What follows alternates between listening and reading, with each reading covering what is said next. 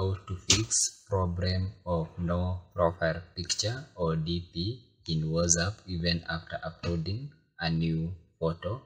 But even after uploading, people cannot be able to visualize your DP. What you need to do is just clicking this three-dotted icon in the upper right hand side of your WhatsApp. Then move to the WhatsApp settings. After moving to the settings, you click the option privacy. After clicking the option privacy, you come to where we have profile picture option. You'll notice if you are updating your profile picture but it's not reflecting to your contact or to your targeted audience, you notice that you have set it to be shown to nobody. But if you want it to be shown to everyone, you can click show my profile picture to everyone.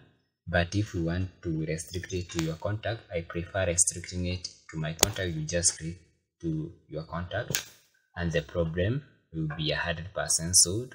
Since if people are not able to visualize your DP, it means that you have set it to be shown to nobody. I think this one can be the only challenge. You just need to change the setting and put it to be shown to everyone or your contact.